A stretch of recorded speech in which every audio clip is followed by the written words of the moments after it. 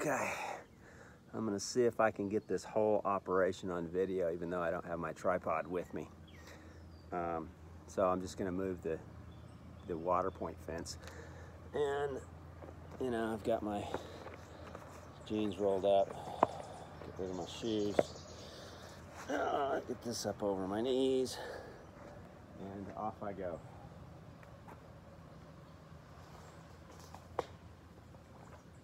It's really lovely mud. You should try it. Kids would love it.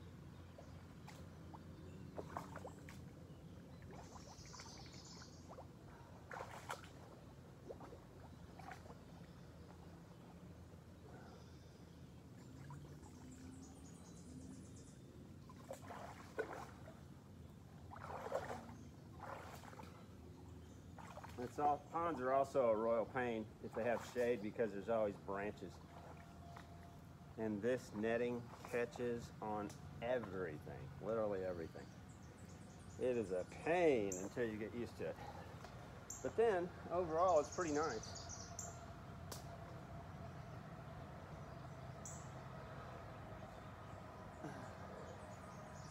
All right, so I'm just coming over here, and I'm reducing their access to this location to minimize parasite uptake.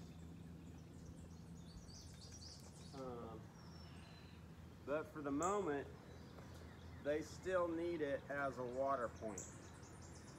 So,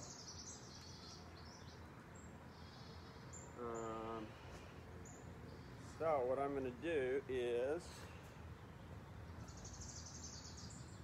mount right about here,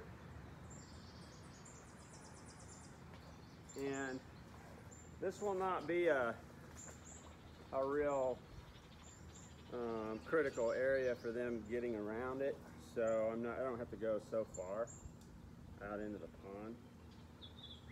About like that should be good. And then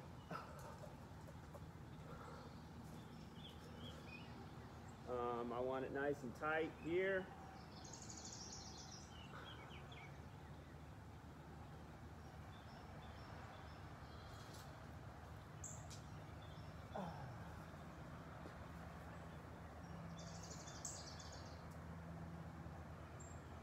And tight over here.